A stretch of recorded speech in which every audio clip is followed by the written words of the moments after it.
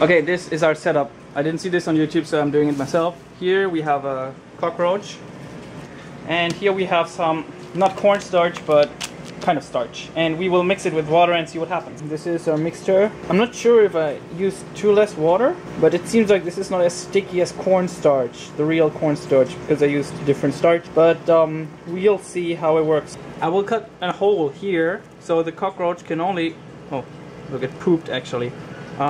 The cockroach can only go outside, inside the stuff. Let's see how this works.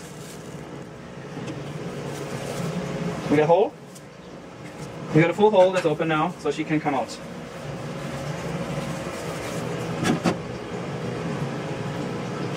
Okay. A bit too scared. It seems like she can walk on the stuff. And she doesn't want to come out. It's afraid. I'm also pretty afraid. And we hope it will fall down. I hope it will fall down there. Come on, baby. There she goes. Maybe the hole is too small. No. Oh, no, damn it. This is exactly what we didn't want. Oh, now it's inside. Okay.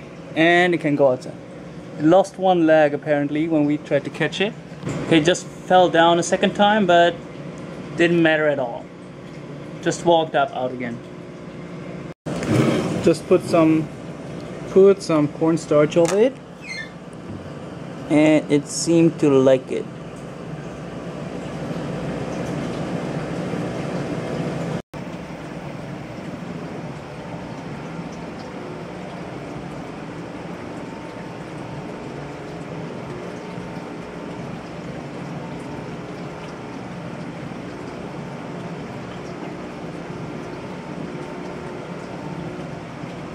It's a little bit covered in cornstarch, so we will pour a little bit of water over it while it's eating.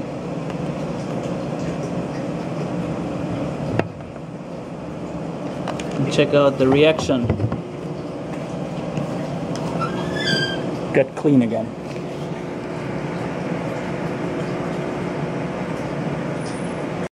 The movement got a little bit slower since it was covered. But it still doesn't get stuck. I think it's... Apparently, it got indeed stuck. Okay, we don't know. This will require a lot more time. Okay, funny thing is, I think the cockroach is halfway dying and still eating. Okay, so when water is coming through, she's always moving again. I don't know why.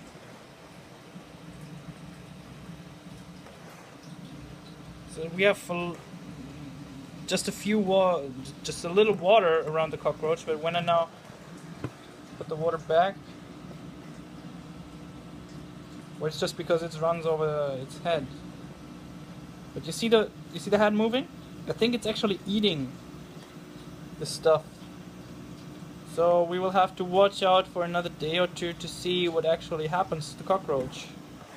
It keeps sinking in, or if it just eats on, lives on, and frees itself finally. Okay, it's doing a really good job freeing itself. It got out, completely out now. Although it was struggling a lot. About, I don't know, 10 to 15 minutes passed by. And we will try to drop it down again. Okay, after I managed to smash it down again, it could free itself again. What is this?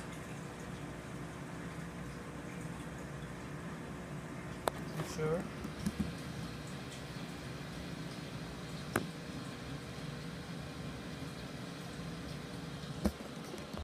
An idea is that the water that is actually on top of the starch is washing away the starch that is on the cockroach, and therefore helps the cockroach to actually get out.